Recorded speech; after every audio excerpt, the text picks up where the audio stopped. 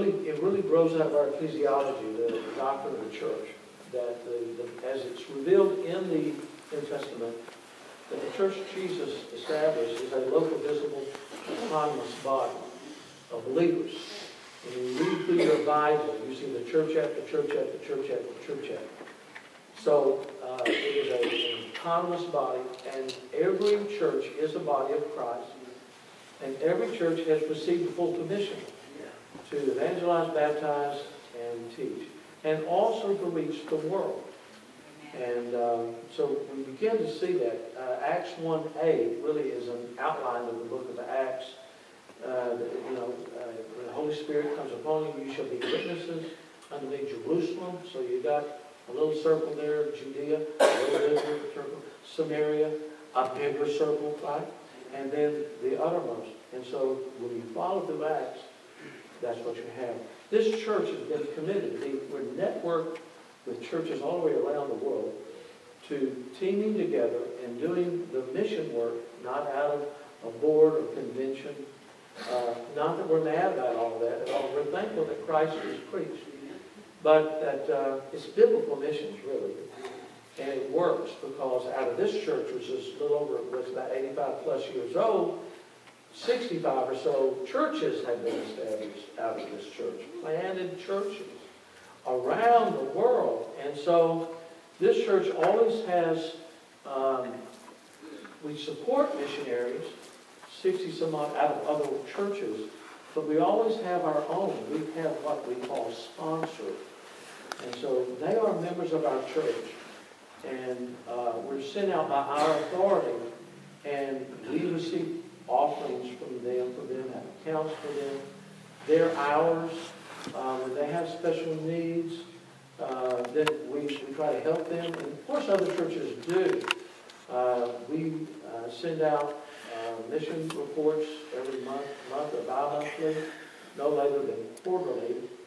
And so this is, God has blessed Rodgers. A big part of our history, our present work, is in missions. We have, of course, our missions conference in the summer. And that's not a closed conference in that we, just for our church. No, we have our arms extended, open, and we invite churches, missionaries, pastors, from all around the country. And it's a network kind of conference because that's how we have to do it. We get missionaries and pastors together. Brother Jason Sumatra has been our missionary to the Philippines for a long, long time. And he and Priscilla and their family have been so faithful. And they have planted churches in the Philippines. I have been in the Philippines because of our missions. I travel quite a bit, but it's always through this church, and it's always related to missions. Everywhere I travel, we're either organize a church or I'm visiting missionaries or whatever. And so I've been to the Philippines a couple of times, and this is the third time. Now, this whole trip began, Joanne, the family, the Sumatras were here. We brought them here in 2015. I'll never forget when we organized one of the churches, one of the last churches, it might have been, I think it might have been Maranatha. I said, well, Brother Jason, where are you going now? Thinking that he would just do what he'd always done, and that start another church in the Philippines. And he said, Brother Ron, I feel like the Holy Spirit is leading me to another country. Now, that's huge because as independent Baptists, what do we say? We grew up in this church. The textbook of the church is the Bible, right? The head of the church is Christ himself. The headquarters, well, that's in heaven. The administrator, well, that would be the Holy Spirit. And there's no one better than God himself through his Holy Spirit moving upon the heart. If you look at the 16th chapter of Acts, you see Paul wanting to go to Asia, right? And yet God would not let him have peace to do that. No, I want you to go this way. Go to Europe. Go this way. And so off he went. And then, ultimately the gospel to the shores of America. But it was the Holy Spirit who directed that. So I prayed with Jason, and he told me, I want to go to Thailand. So he has been there a long time. I, as his pastor, had yet to visit him. And you must understand the way we do missions, that we have missionaries wherever they are, that in time I go to the field. Now, we brought Jason and his family here in 2015, and that was wonderful, but it's not the same. And so I have this on my mind. I want to get Jason to get established. I want him to be able to wade into the language. You got to understand, and this is something I got in the overview of this trip, and that is I've never left the Philippines and gone to another place than back home. Well, we went to Thailand and Floyd and it just gave me a whole new perspective about the Philippines. Number one, the Philippines is a Christian nation, and there's churches everywhere, and that's a wonderful thing. It's also an English-speaking, English-friendly country. Now, and leaving the Philippines and going to Thailand, wow, it's a Buddhist country, and the gospel is rare. It really needs to be evangelized, and it's not so English friendly. You can always find people who speak English, but going was so important for me. And about a year ago, I got a call with Skype with Jason, and he says, Pastor, Joanna's getting married. And really? Yeah, she's getting married in November, and she wants you to come. Really? Well, I thought, well, that trip to see Joanna and to be in her wedding, boy, were we in her wedding. But it grew into, well, while you're here, so we went to the wedding. We'll see that tonight.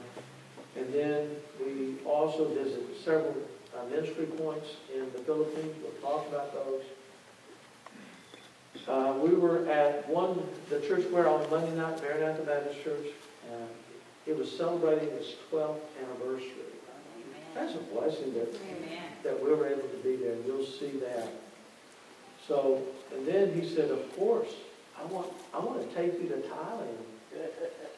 And so already now, Brother Floyd, first place, I announced at the church, I wanted someone to go with me. And, the leadership of the Lord is impeccable. And I have been praying about it, and Brother Floyd came to me, I would like to go. And you've got to understand, Brother Floyd and Mary, in 2015, when the Sumatras came, Brother Floyd and Mary just opened their arms to them and went to great trouble and expense to help them get his driver's license. And Floyd and Mary really invested in them, and I could never thank them enough for that. And of course, when you do that, your hearts are knit to them. The Sumatra children adopted them as their grandparents. So they immediately picked up and that's really good that you got them when they're already grown up. Can't beat that. Cannot beat that. Well, Floyd and Mary had given themselves so much to them. And it just hit me right to think that Floyd could go with me on this trip. And it meant a whole lot to the family for Floyd and to be there. And I really appreciate that. And for him to be on the receiving end with the Sumatras. They gave so much and got so close. And now it meant so much for Jason and Priscilla to host us. And let me say, as his friend, I'm his pastor, but I'm his friend. And I thought, it's going to be great to go with Floyd. And I cannot tell you what a help it was to me. I couldn't have asked for anyone kinder, thoughtful, serving, just a wonderful ambassador of Rodgers Baptist Church. Amen. Everywhere we went, Jason asked Floyd to give his testimony, and he did. And Chiang Mai, when we finally got there, he taught Sunday school. Not only gave his testimony, but taught Sunday school. And did a masterful job. And when we're in the tribes church, again, and I could not thank him enough. I told him right up, I said, now Floyd, hang on, because this is one trip. I said, it's going to be grueling.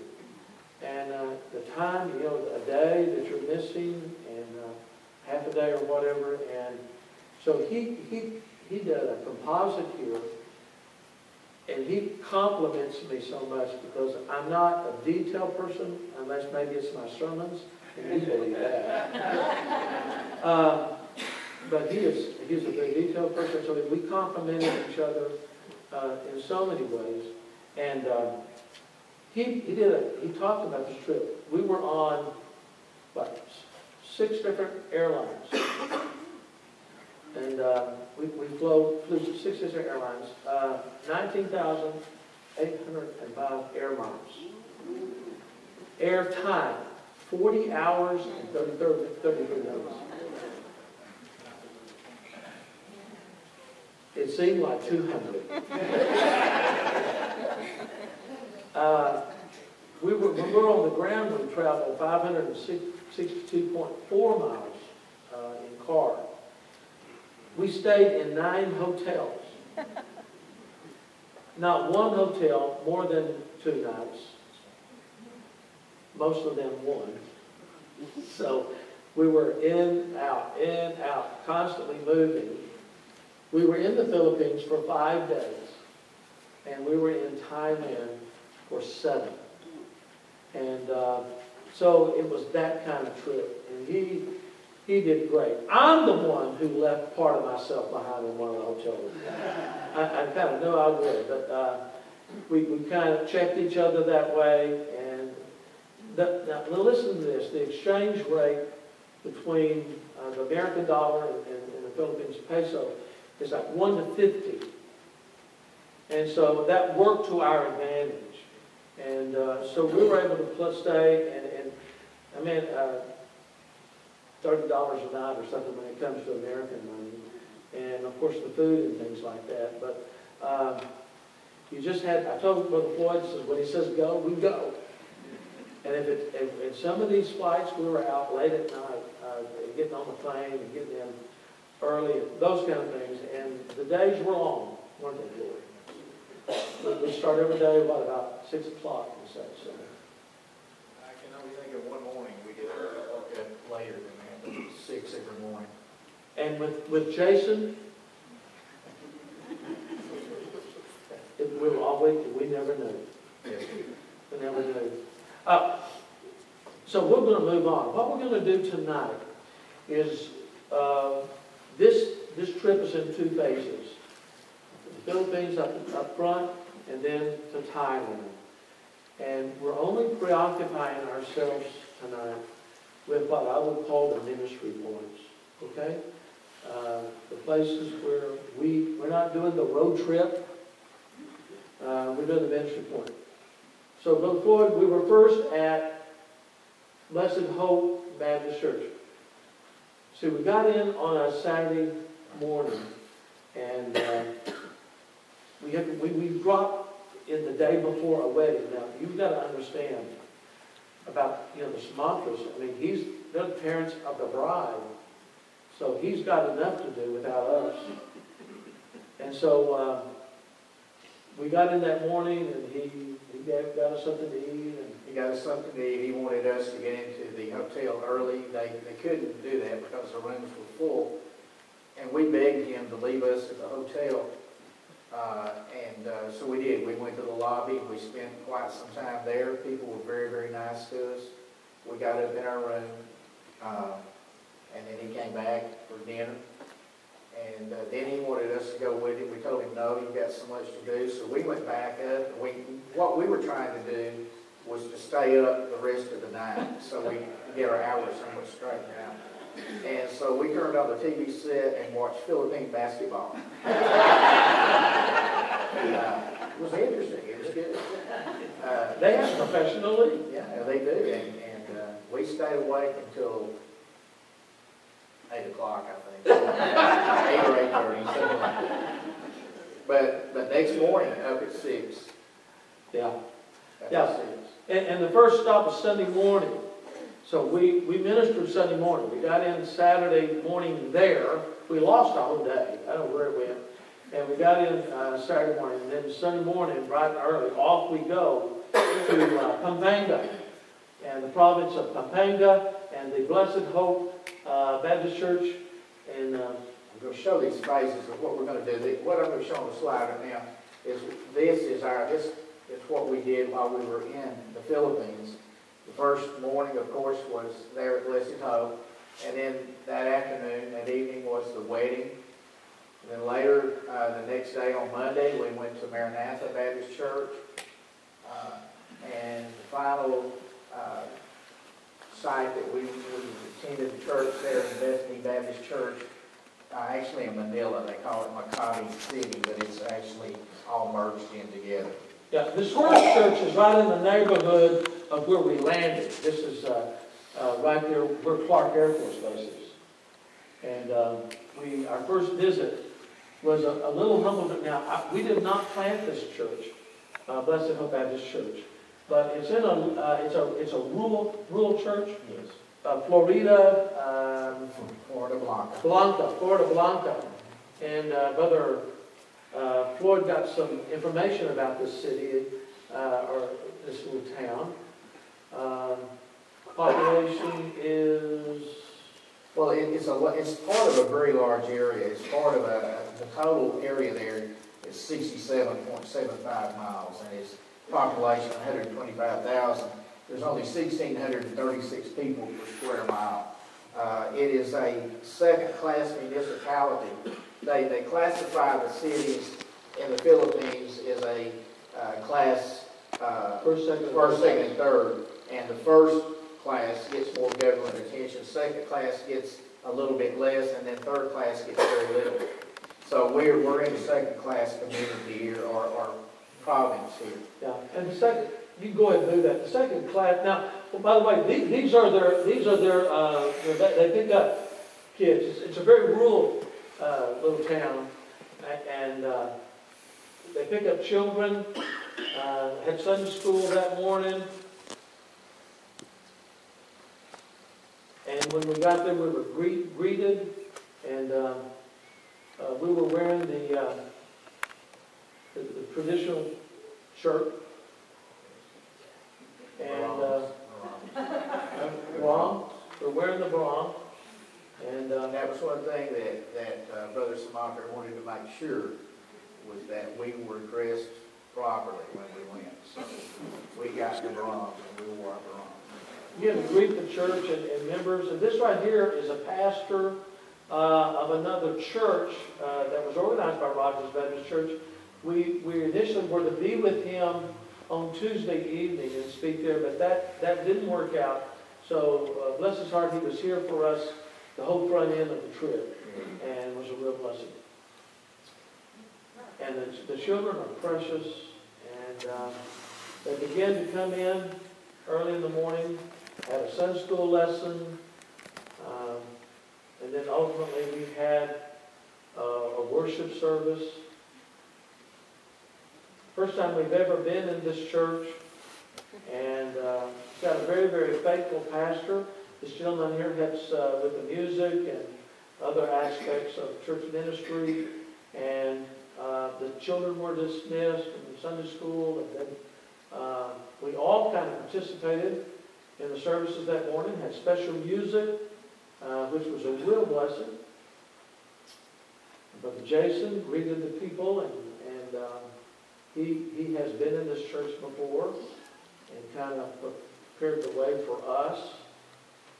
And Brother Floyd gave his testimony that morning, and they set me loose to preach. So I really enjoyed it. And let me tell you about those people. They're so warm, and you could just feel their hearts right there, and they were very responsive. Yes. We had a precious service there.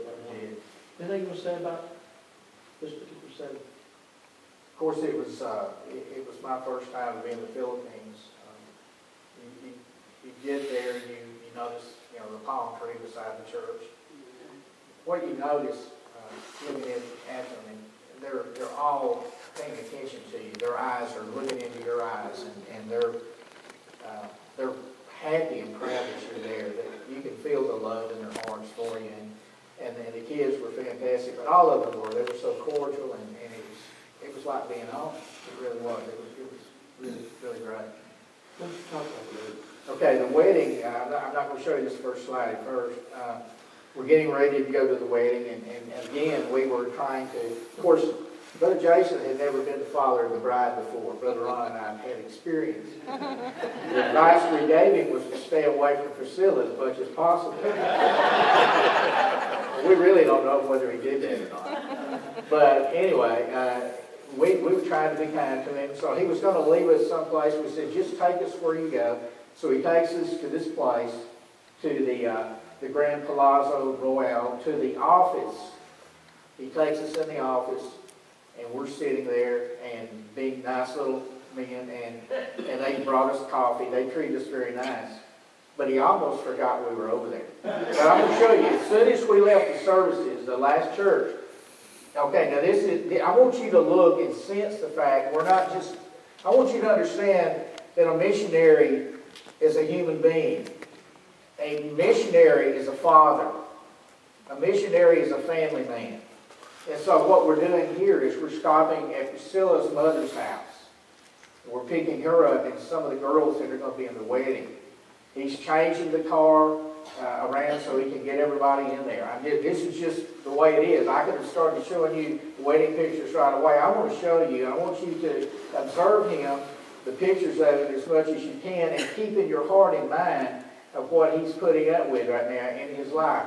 I can't get this thing to put. There it goes. Okay, now we're taking the girls to another hotel so that they can go up and help each other get ready and also help the bride to get ready. How about a drive from where to and from Florida Blanca? How far was that from this church? Maybe down 28 miles. Yeah, 28 miles. And the colors were green? Yes. Kind of a hunter green and gold? Okay, now, I told you he took us over to the office and he kept us in there. Well, we're looking at our watches and we said, well, the wedding starts at 2:30 and it goes on at 2:20. And we would have gone someplace, but we didn't know where to go. So all of a sudden, someone comes in and gets us, and so we run in there, and they run over to me and they put the boutonniere on me. And I said, I'm not Brother Ron. And they ripped the boutonniere off of me. And they put it on Brother Ron and they push him in line. And then they tell me, you can't go in now. Okay, so this is beautiful because what I got were background pictures. They're preparing the bride. All right? These are pictures that you won't see anywhere else. We've got them right here. So I'm here, you can see the cups. This is going to be the area where we actually have the meal after the wedding. It's a beautiful, beautiful setting. I was a sponsor. My role was to be a sponsor. Now, what is that? I've never been a sponsor of a wedding. So they put the boutonniere on me and put me next to this other female sponsor. Now, and there's 24. There's 12 male and 12, like the 4 and 20 elders around the throne. And so the sponsors come in arm in arm and then break. It's like our procession wedding. And so along the aisle where the bride and groom come are these tables, part of the dining situation. And the men's table is over here, the women's sponsor table is over here. And so we are a very important part of the wedding in that we would probably call them witnesses. Did you know that all 24 of us signed the marriage license? Yeah, it's a part of the As government. witnesses, as legal witnesses. Yeah, absolutely. So I knew what I was doing. Get in line here, look there, go. Okay. You sit over there. All right. Just prior to this, Jay, you know Jay, remember Jay? He's a photographer. He's taking pictures, and he's taking a shot of his sister. And he looks through the lens, and he looks above the lens, and he goes, "Grandpa!" And he puts the camera down and gives you a big squeeze. Well, Joanna's getting ready to turn. I said, "Girl, you don't move. You stay right where you are. We got a wedding to do." So anyway, I had advantages to being where I was. It was good. Standing by the door as they go in. As I put this on PowerPoint, it's actually short and reset some of these pictures, but it's a beautiful setting. Now they had it set up where the sponsors had special seating on each side of the ceremony.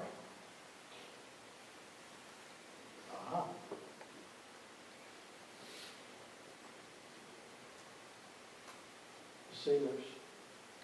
That's, yeah. Now, Brother Ron. See Priscilla right here. Yes, Brother Ron was directly in front of me. Brother Ron was blocking the light. If he had not been where he was, I could not have taken a picture. Brother Ron could not take anything. I got no picture because Jay had set up a big spotlight across from me on the other side of the bride, the other side of the ladies, and it was right in my face. So if I took a picture, all I've got was the sun.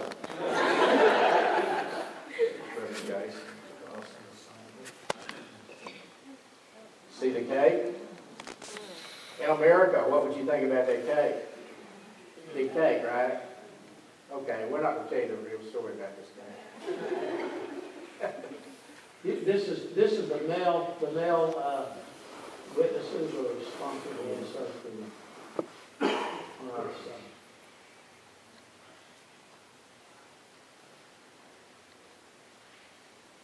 There's Jay. I had to get a picture of Jay taking pictures. There's the bride and groom at the cake. What we learned on this was that there's only one little section, very small section, that they actually cut. The rest of that is just a fake. Never going. Again, entertainment following the wedding. John Mark.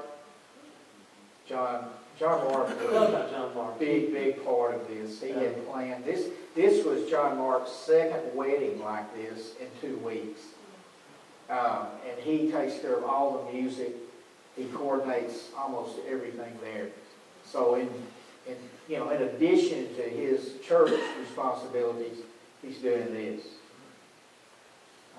This is actually the two fathers together here. It's not really clear. There's Brother Jason.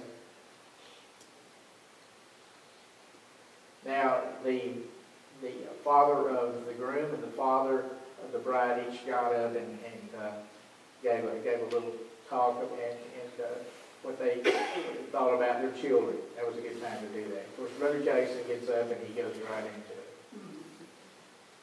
Then the bride and the groom,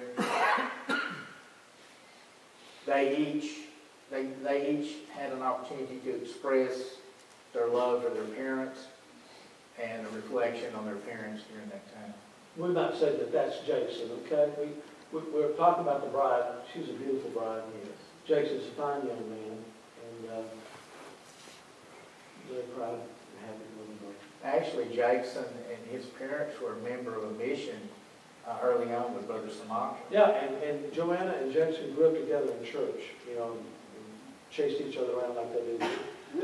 Little did I know one day they would meet again. She went to Singapore, right? Yeah. And she was looking for a job, and she met him. The Lord met him in Singapore. Now that is Priscilla and her mom and her aunt. Yeah. And you saw the house that we were at. That's where we were. Oh, something I should point out, which we haven't pointed out. The responsibility for all this big thing is for it's the groom's dad that pays for all this. Hey! Hey, A little late for me. we know that we got to put things on the wall.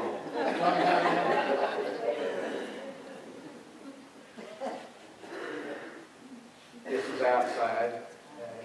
This is what they call a venue. And it was really nice. And Father was doing well. So we get home late that night, and get up early in the morning and start traveling. And we travel from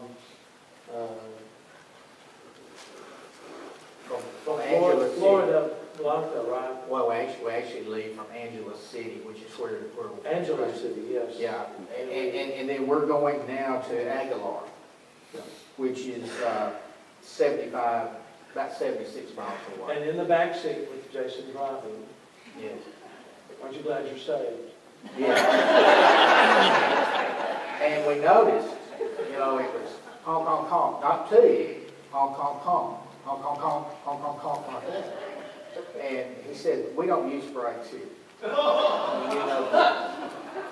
So you drove on the road, sometimes you're driving on the side of the road, to get around. And anyway, you're passing all kinds of vehicles. And he was in a hurry. He was. We had to book it. We did. And we are driving through rice paddies, and they're harvesting the rice.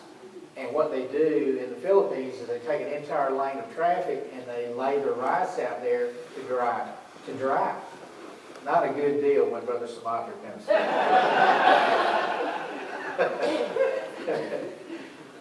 Hey, he's really not that bad. He had a terrible time. He did not pass his driver's test the first time he took it here in Texas because they said he drove too slow. I told him 1,000 times while I was there, I wish that examiner was with you today. She never say that. And we're catching a lot of fast food. And one of the places that we do visit was Chowking. And right next to all the food is wonderful. And so we drive to get to Maranatha Baptist Church. This is the last church, I think, that Brother Sumatra organized there in the Philippines. This is the 12th year anniversary for this church. And so we're getting there for a service, an anniversary service, a meal, and things like that. So the wedding is behind us. Now, when we organized this church, and we took the group with us, I think Darren was with us. Darren, just this lower section was complete. We organized the church right in while the center was here. They've recently built a second story, and so we're wading into that now. We're getting there. About Aguilar, it is it's a class. It's a third-class municipality. Population 41,463. So it's agricultural, pretty much, and so that's just kind of where Aguilar is. So we've gone from a second-class city that they call it to Aguilar, which is the third. And you say, well, what does that have to do with the church? Well, it has a lot to do with the church. It tells you about the people, what they can afford, what they can't, and being able to support ministry, things like that. So this is that. Services are held up on the second floor now, and they had it was so very nice up there. John Mark and the interim pastor have really done a good job in getting it ready for the anniversary. You can see that it was loaded. Yeah, we got there, and they started coming. As it turned out, there were about 20 pastors in the Philippines that came for that evening service. The theme of it was Vessels of Honor, and so you can see a lot of the pastors here running the cars. Look how nice it is. John Mark just and the church really worked hard to make this nice. This is the whole back side of the church. I'm taking pictures. PowerPoints, I mean, this is a group of young people that sang, and this young lady with them playing the guitar, and boy, were they excellent and well prepared, and it was just a joy to hear them. So we had a lot of good special music that evening. John Mark. Hey, right here, I mean, when John Mark was with us, while he's in America, he was relaxed, he was rested. Brother Ron and I had prayed for Brother John Mark, and we noticed that he was just not John Mark. Even at this point, you have to understand, he's left that wedding now, he's driven the 75 miles to the church and getting ready for the anniversary, and he still looks very stressed. I mean, he doesn't look like the John Mark we know. But later on, we found our John Mark after all this was over. Yeah, because he had just come from a wedding, and he had orchestrated all of this. So he's really pushing. We had spirited singing. One thing that I'm so impressed with, and we have a video here coming up, but this is their minister of music, and he's lively. I mean, there's never a still moment for him. Yeah. These are the members. This is the core of Maranatha Baptist Church.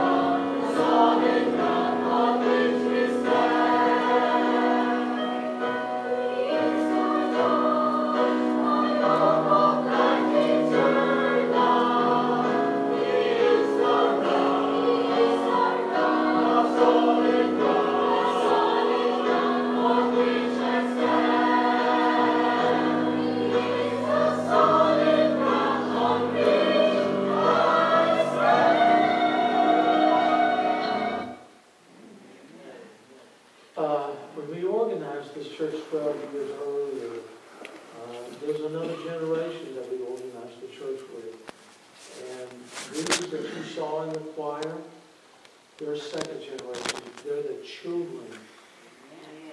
Amen. They're the children of that generation that we organize with. A lot of the first generation are at places now, and many of them are working, finding work. You know, here we are. And the reason I talk about Aguilar being a third tier city and being poor, well, people have to work. They have to go other places to find jobs. And so what blessed my heart is to see the second generation taking the place of the first. And that is what really touched my heart.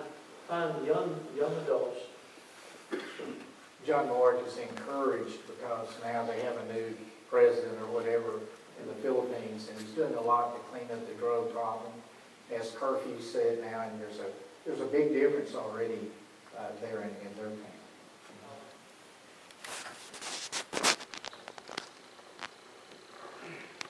Let's pray with me.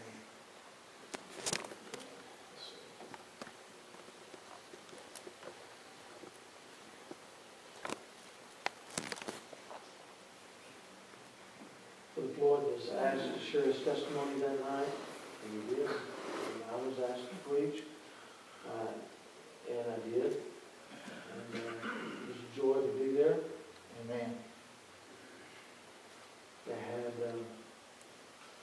another preacher, another message after that. And then they did this. This gentleman here is with the Southeast Asia University, a Bible college, and they wanted to honor Jason with a honorary doctorate of divinity. And it really blessed my heart that they did that. He's a servant. Amen. Now, we know he's a servant over here. He's a servant over there. And in Thailand, if anybody wants anything taken care of, they call Jason. And then to see where he had given so much of his life in the Philippines, that they would honor him, bless my heart. And we were able to be there. And we were able to witness it. So I praise the Lord for that. Let me share this. Brother Ron won't say a whole lot. But our pastor received a life award, honorary doctorate, while we were there. And he's very deserving of it. I don't know of any man that studies more than he does, prepares himself more.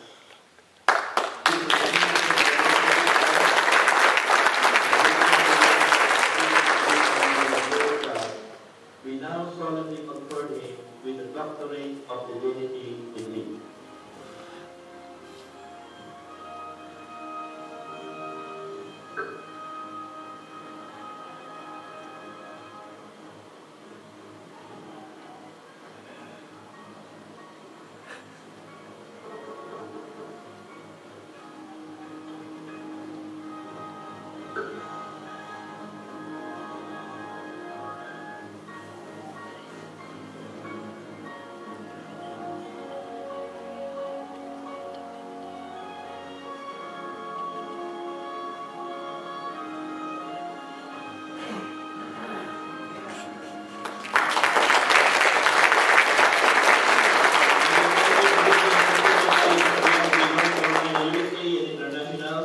We now give this honorary degree to Pastor Charles Thomas.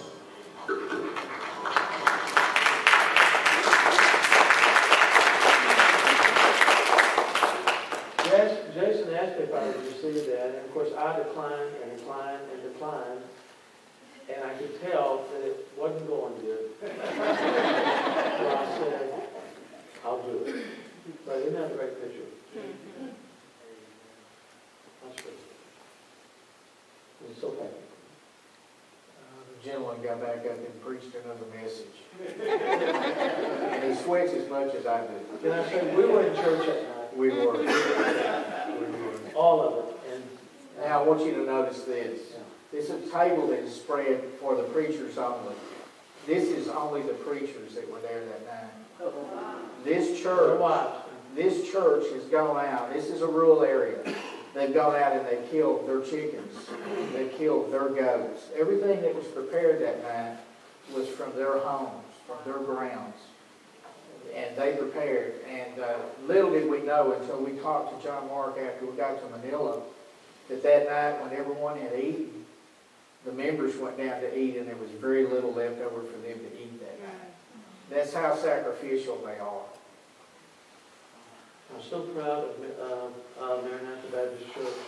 They were great hosts. Amen. It was gracious. This is a young man that surrendered to preach that was attending, and he traveled with us as we headed toward Manila. And we're to catch a plane there, and then go to Bangkok. And so we're having to leave a little earlier than we had on our schedule. This young man's a very fine young man, and John Mark has made a great investment in him, and so he will be with us as we move south. And John Mark here has 3 envelopes that were given by a member of the church here to bless some people there in Aguilar. And I delivered those to John Mark, and I thought there would be more needed to members of the church who needed encouragement in Aguilar, and so he did. So I told him I wanted a picture of him with those, and we left those there. So we're going to Bethany. I kept telling Brother Floyd, I said, just wait till you get Manila. When we hit Manila, we hit downtown Manila at dark and traffic. And you got a full dose in Manila that night. And Still shaking. and you know, it's just, and so this part, right, Brother Floyd, this church is located in a portion of one of the districts of Manila, and is the most densely populated. It is 42nd most densely populated in the world. Yeah, in the world. 7,200 residents per square mile. I mean, downtown, and there's a Baptist church there, Bethany Baptist Church. It's in a 12-story building. They're and we're here for a Wednesday night.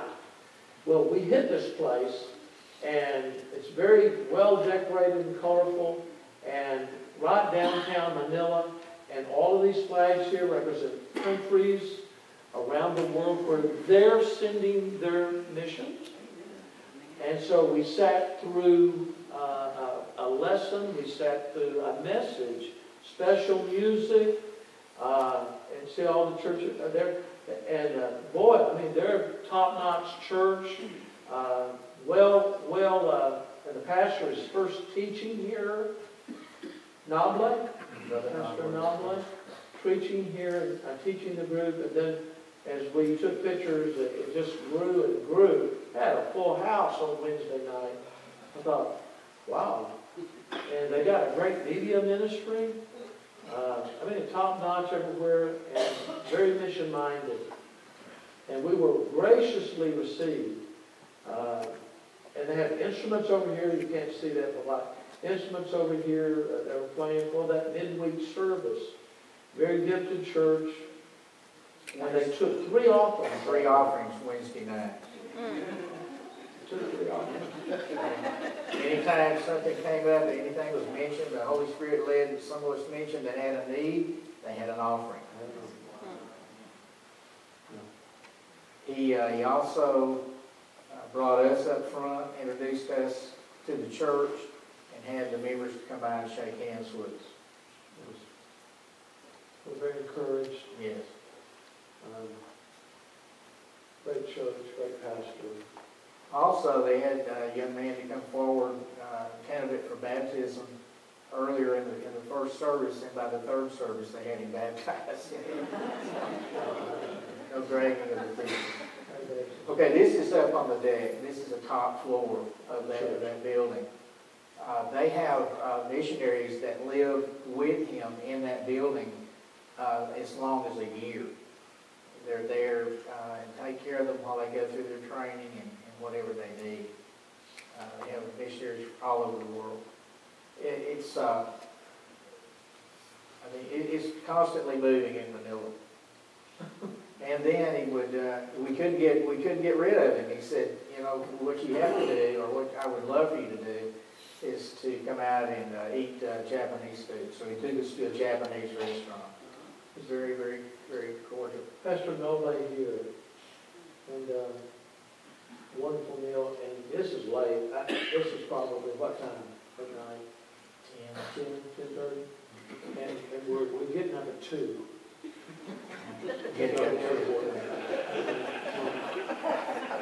And it's at this motel that I left something behind. When you get up at 2 o'clock, you don't know who you are. You're still working too to get jet lag. And so we'll just go to another slide. Right? The weather conditions were terrible when we got up at 2 o'clock. It was raining.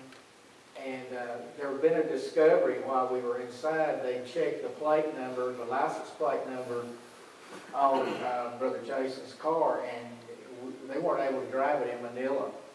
There's certainly, whatever your last number on your license plate, you're not allowed to drive one day a week or whatever.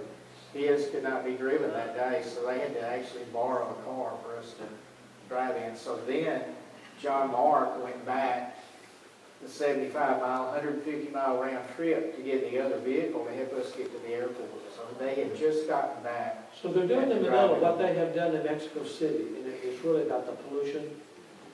So the license plates keep some of half of the cars or whatever, you know.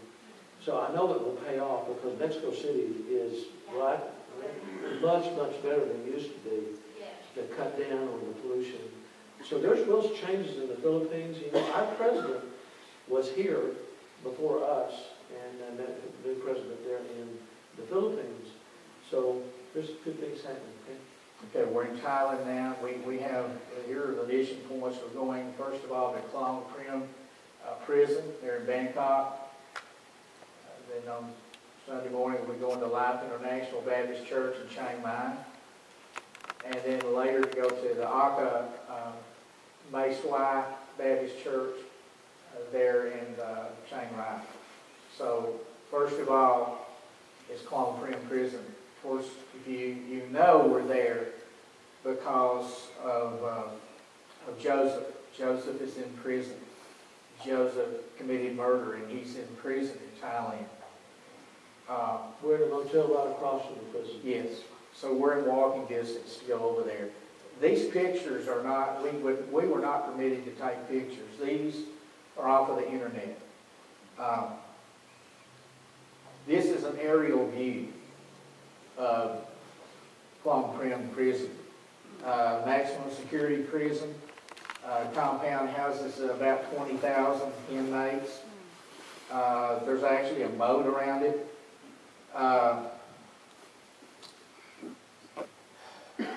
The men that are there, there's men and females separated, of course, there.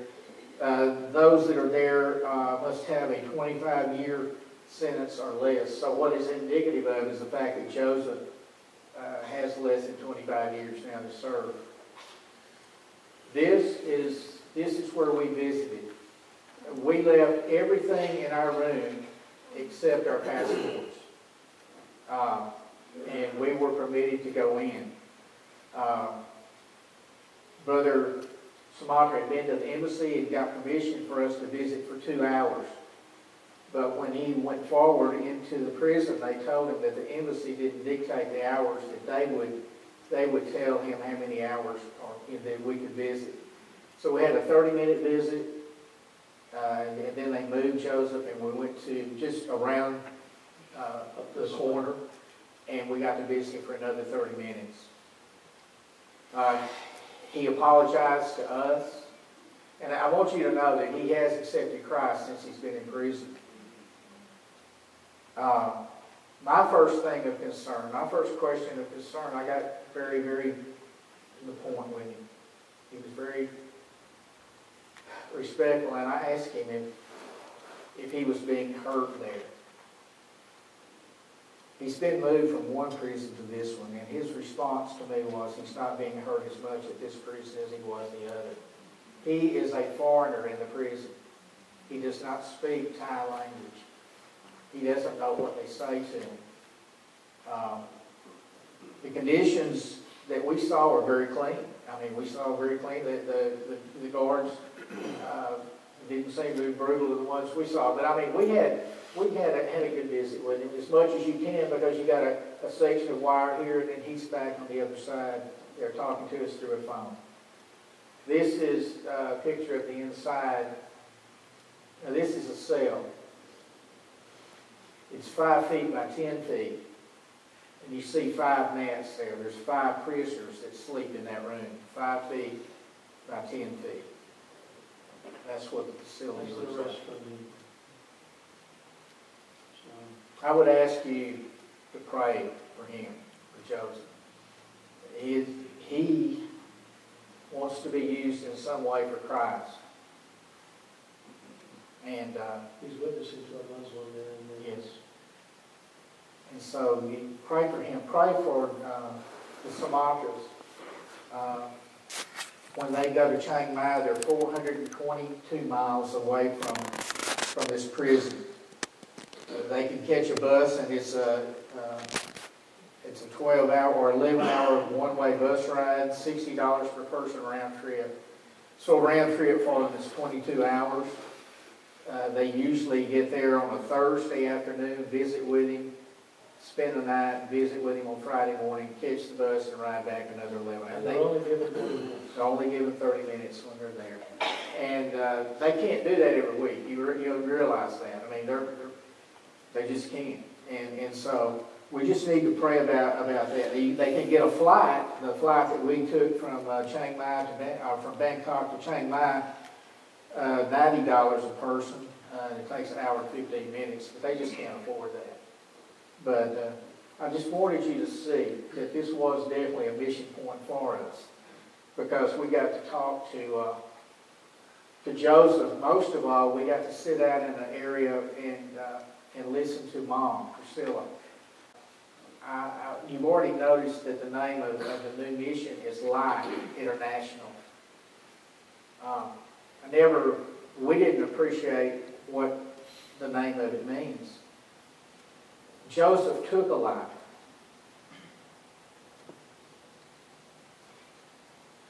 And Priscilla says that God has put it on her heart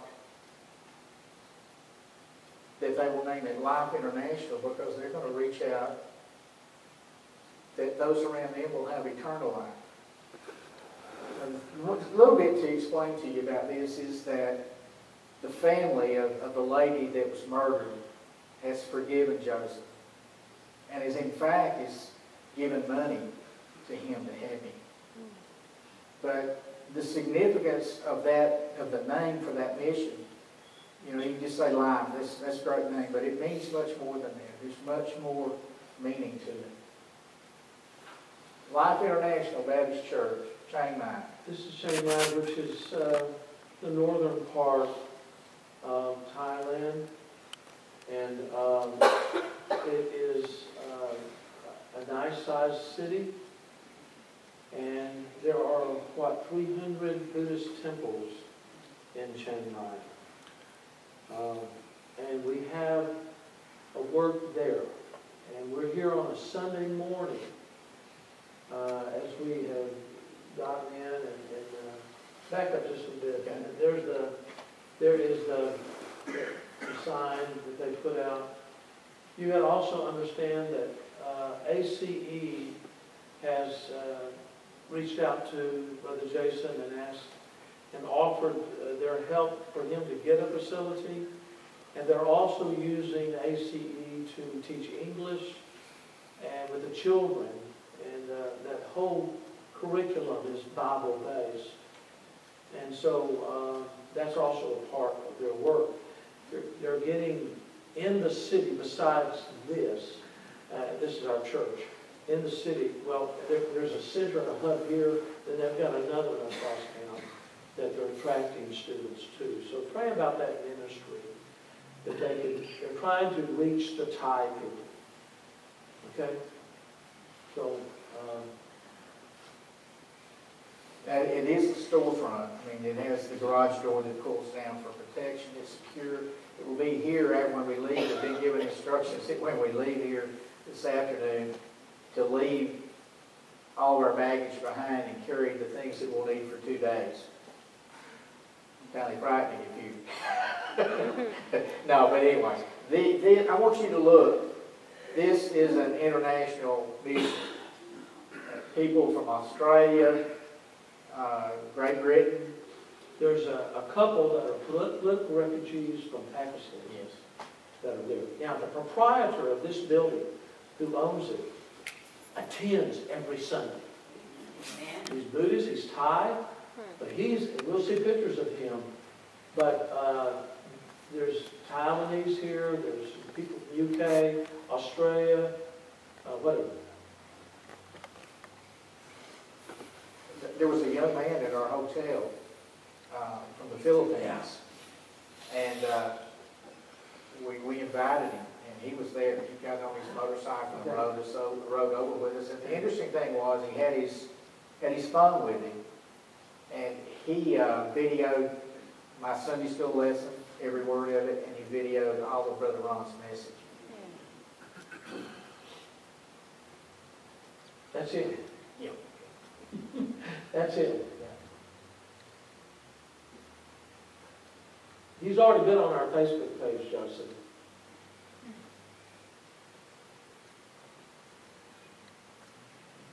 Beautiful music. They got media, pre-recorded music to sing with. Father John, a gracious host. Done a wonderful job. Doing a great job. Devotion time. Okay, this gentleman furnishes, he has a book, he actually collects Bibles and books, and he gives the Bibles to the church. Kind of a sharing time, special music.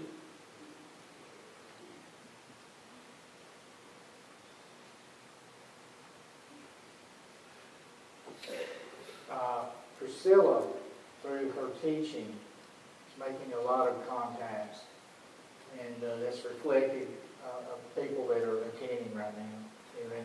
Let me say this right quick. We're going to try to wrap this up. But when we got the wedding behind us, and you know, we went to our places. We had those Monday night church in Manila. When we started that second leg in Thailand, Jason became just like a kid. And I told you earlier that it's so important that I go visit. He was so excited to show us this work. He was so excited to show us Thailand, wasn't he? I mean, it was just so, we really had fun in Thailand. He was just so happy. Of course, I know you got the burden of the wedding behind you, but my goodness, his heart is here. And Priscilla, doing a great work. Sitting with Priscilla there in the front of that prison, she shares the burdens of her heart about Joseph, and then within a blink of an eye, she's telling you about how God's using her through the teaching, and how she's in love with those that she's contacting, and how God's using her. And it's amazing. So when the services were over, True Baptist Forum, they had a feed. Everybody had brought in international food. This was another thing with Brother Sumatra. Brother Sumatra, I mean, he coordinates everything. And the day before, he was contacting people and asking them and making sure that there was enough food there for us.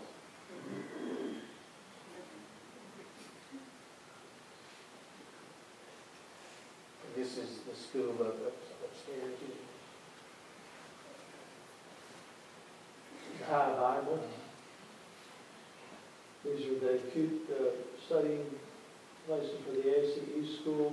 The proprietor, the one owns, but his son is in that curriculum. Yes.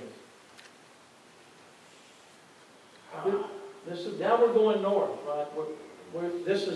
We had lunch, it's still Sunday. So we've got to drive fast north, further north, to a tribal church. This is the same day, and we're speaking here. And they're holding their services for us. It's in Maeswai, which is in Chiang Rai province. This is the Aka tribe. The thing to understand here is this property is being rented by Brother Sumatra out of his support. These first pictures will show you is that when they are there, they have facilities that they built in for them to spend the night. And so that's what we're showing you here. It has a refrigerator, storage area, place to sleep, and a place to hang their clothes. But that's on the side of it. They're renting that facility. The Aka pastor is living there, and he has taken in a lot of children that were just thrown out. They don't know when they were born. That's commonplace with the Aka people there in Thailand. But it's a beautiful. I want you to notice Brother Ron at work here. If you've never been on the mission field with Brother Ron, you've missed a lot. Brother Ron, watch. See that? Brother Ron makes everyone feel like they're loved. Okay? Mm-hmm. Yeah. There's the family.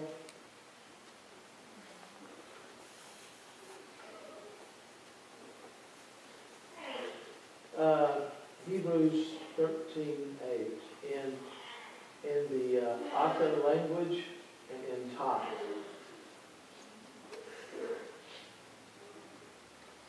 Yeah. This is the Aka Bible. So that tribe has the Bible in their own language. Mm-hmm. And they had the pastor's daughter read the text. I didn't be able to read my text, so when I came to the text, the pastor would point to his daughter, and she would read the text in their language. And then they had their own songbooks. Mm. And they all sang wonderfully well.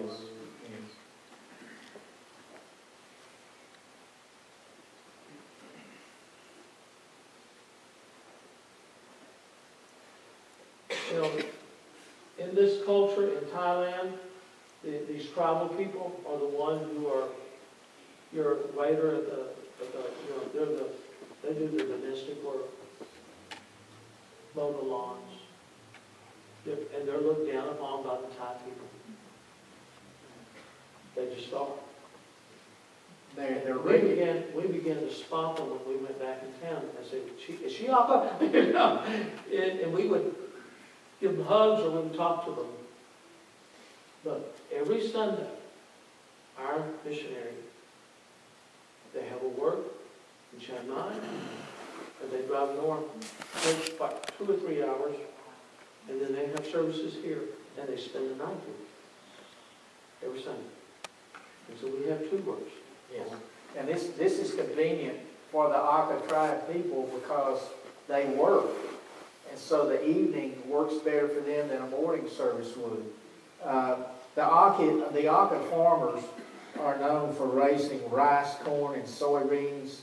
They're considered to be experts, and they're used in the field, and they're used to do jobs that usually no one else will do. And I want you to notice here, looking at Priscilla, do you know she was bending over on one of those slides? What she's doing is picking up a Bible, and she's beginning to talk to the young man beside her about the Bible. Gave my testimony. Brother Ron, Brother Jason is up again, and then Brother Ron come in. And actually, this is a video. I want you to listen to some of the interpreting. We don't really need to do Okay. Yeah. So as a God, God, Miss Jive, What the world calls love is but shallow emotion.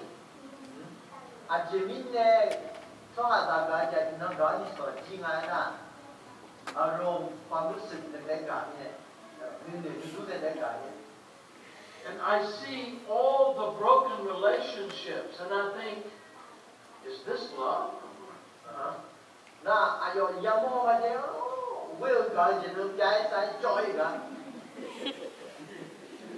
Give you some idea. I mean, and in that, whenever Brother Ron would mention a scripture, he would repeat it in his language. His daughter would open the Bible and she would read it. And we have a recording, a video of that actually. But we don't have it on this. But it was a beautiful, beautiful service. That is a traditional Aka shirt that he's wearing. I told him if he played the guitar like that, he could be an Elvis impersonator. He's probably heard of it. When we left, we noticed before we left, when we got there, that Priscilla had unpacked some food that she brought in for them. They wanted us to stay and eat with them. We just didn't have the time. Brother Sumatra wanted to move on. Okay, that is that. If you'll put on the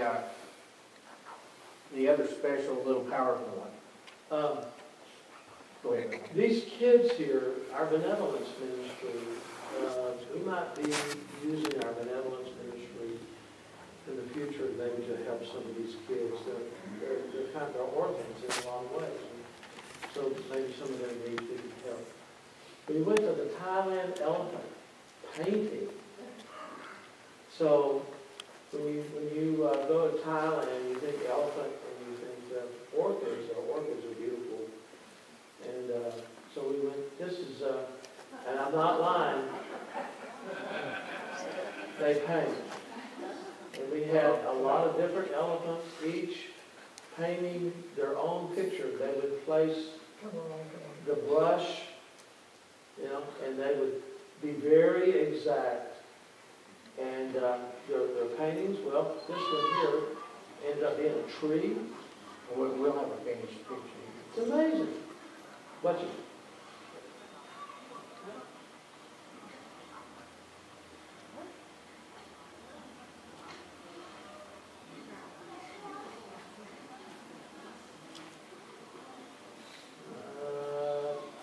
There.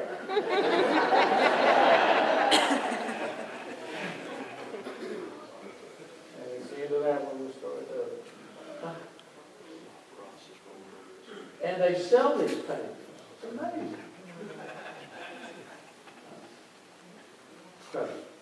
Hey, come on. Is that it? It's supposed to be a video. What? There it is. The same elephant farther along in the painting. There we go. Let's see. Yeah,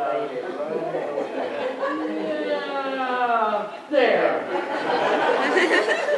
Incredible. Another section of it.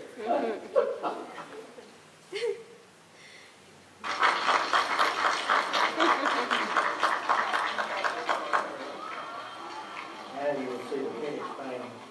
There it is. They'll also show these next ones. They had They'll show some a more. mountain. Landscape. Yeah. A mountain and landscape.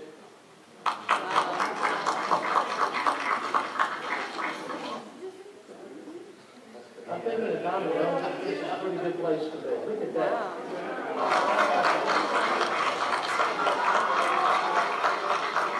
That one was a block. Block. But of the items we saw while we were there in Thailand, these were some of the most expensive items were these paintings. In fact, I was reading on a pamphlet just before I came here tonight, is that they used the sale of these paintings to buy food for the elephants. The elephants eat 550 pounds of food each day. Oh. And so I think they said it's like $1,000 a month to feed an elephant. And and there are over 70 elephants here. We saw elephants from 7 weeks old. We went up to the nursery and saw 7-week-old. And we rode one, 42 years old. And they said the oldest one in the compound, or I call it the camp, was 91 years old. Church, I want to thank you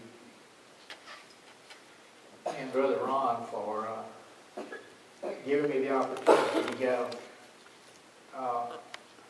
We just touched the tip of the iceberg, really.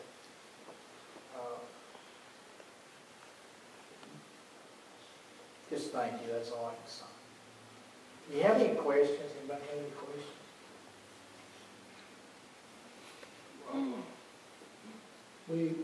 Yes, Brother. Language, I know you had some interpreters, but generally, place to place and going to eat, how was English? Well, in the Philippines, it was all English. It was all good. Everybody was just so good with that. In Thailand, well, in the Sunday morning setting, I spoke in English. We didn't have any translators. But here in the tribal, I did speak with the translator. He knows English, and he also knows Thai and his own language, Aka language. So that's the way it was there. One thing we learned in Thailand, they have a sign that says foreigners. You know, Brother Ron and I could never get by being a Thai, right? So we're always in the foreigner line. Well, they charge you more if you're in the foreigner line. Not like America, right? But they were, all in all, the people in Thailand, when you got ready to check out of the room, they would send someone up and check your room. And I had left my shaving kit behind. And the little girl was trying to communicate with me about my shaving kit. And she would say something, and then it was like this. And that's the way they respond to you. And so here I am. I waited, and I got the shaving kit, and now I've got a shaving kit. So I've got a shaving kit like this, thanking her. But they were very, very, very nice to us in the hotels. The only places that we found where anyone was rude to us was in the temples. And we understand that it may have been because there was a couple of Americans there a few days before we were, and they had mooned one of the Buddhas. And then had gone to the airport and got caught at the airport. So that might have been part of it, I don't know. But all in all, I mean, it was just a wonderful trip, wonderful trip. One thing that, the good thing about the Thai culture, they have reverence and respect for people in authority, and they still have reverence and respect for those in religious authority.